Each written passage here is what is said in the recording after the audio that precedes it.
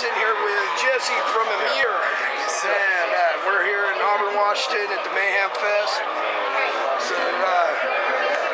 you guys just released an album in Eternal Enemies in February. Yes.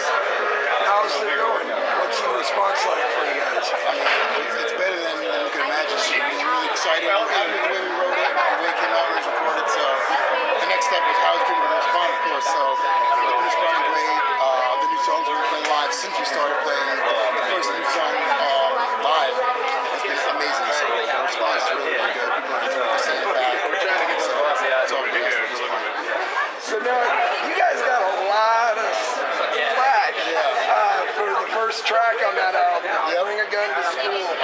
So what was your guys' real message for that? Basically that's more of like a thing that Frank wrote, and he's telling a story through the album, like every album will be a story. And it's basically kind of like, he got bullied a lot when he was younger, and it was just him telling a story of like, I'm gonna stand up and I'm gonna get you. Like don't let them bully you, basically. So basically like Columbine and what we're seeing a lot of kids that are bullied that end up bringing the gun to school. It's not like the destruction, but it's basically saying like, look, but it's got to be brought up to the front page. People have got to realize that this is reality. Right, and that's the hardest part. They go, oh, I don't want to accept that, and they get mad and start all types of things against it. It's like, it's unfortunate. Yeah, a lot of people don't like freedom of speech when it comes to music, that's for sure. Yeah, they like to control the freedom. What freedom? So, I know you guys, this is your third city on this tour, so it's kind of hard to say which is your favorite city or what you've done, but what cities are you looking forward to in the future that you just can't wait to get and play? It's unfortunate we missed the California dates. It's really good, but they're amazing. But, I mean, there's a lot of venues. I can't think off the top of my head, like maybe Chicago, the Jones Beach, Auburn line, so there's a few areas I'm really excited to go to that we've been to before. I think it's Tin League Park in Chicago. We've been there a bunch of times. I can't even think off the top of my head. So many of them are so cool. Sometimes it's a little weird because usually it's awesome.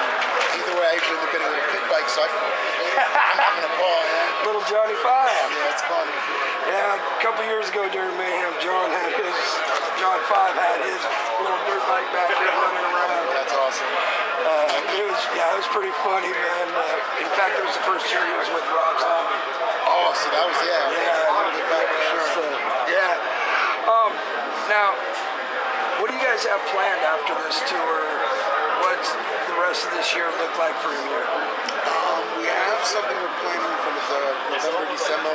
I can't announce it yet because it's still not 100% locked up. So you hear it first here. They got something big coming, so watch out. Yeah, we definitely do. So we're going to do a headliner. I guess that's all I can really bring up is that's a headliner. And that'll be, otherwise we're hanging out. We're playing the Aftershock Festival September 13th in California. That's going to be a good show. Yeah, that'll be fun. So we'll be home, we'll fly out, do that one, and then cruise right on out and get it done. What are some of the bands? What are some of the bands on this tour that you guys you really have to see almost nightly? Cannibal Corpse and Korn. Korn? How can you put Korn in the same as Cannibal Corpse, baby? I guess. I mean, when I grew up, that was my jam. I was all the way from Rancid to Korn to just all over the place. So that's where I got a lot of influence for a lot of our sound. So to me, even to see them now, it's like incredible, honestly. Cannibal Corpse, of course, I've been a huge fan for a long time. So. Yeah, me too. Alex Webster's always been one of my favorite. Between him and Frank of Obituary are my favorite bassists since Cliff's passing. I've loved him. I felt blessed to be on tour several times with them, getting to know them and hanging out with them and then interviewing them. So, what are some of the things that you look forward to doing on this tour with the fans and getting out even more out there? That's a good question. Well, obviously we're headlining the future stage, so we're hoping that is going to bring a really good look. We played last year here, and now it's a little different, more stages. So we're going to be doing multiple signings, hanging out with the